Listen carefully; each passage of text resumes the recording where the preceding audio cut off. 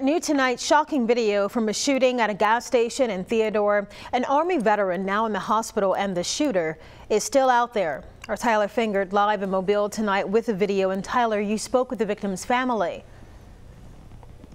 Yeah, hey, good evening, Lenice. I did. The family wants answers tonight, and they're hoping that the video is able to track down that shooter. I do want to warn you, some of this video might be considered disturbing to some. It was a close call at a gas station on Highway 90 early Thursday morning. A Jeep being driven by James Isom nearly hitting a silver sedan. That's when police say words were exchanged. Isom then drove off, the silver sedan following close behind. Isom's family says near one of the exits, Isom got out of his car along with someone from the other vehicle and was shot. He made a mistake coming that close to their vehicle. It happens all the time.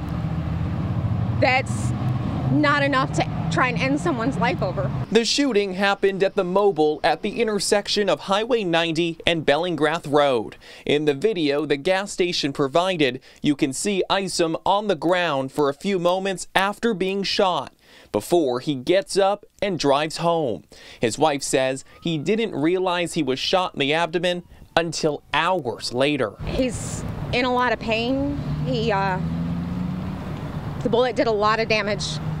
He's got a very long road ahead of him. He's got at least 2 more surgeries coming up. Tonight, as Isom remains in the hospital, Mobile police detectives are searching for the shooter. I have prepared for this kind of situation my whole life. My parents are in the military. I was raised in it. My husband did 12 years for this country.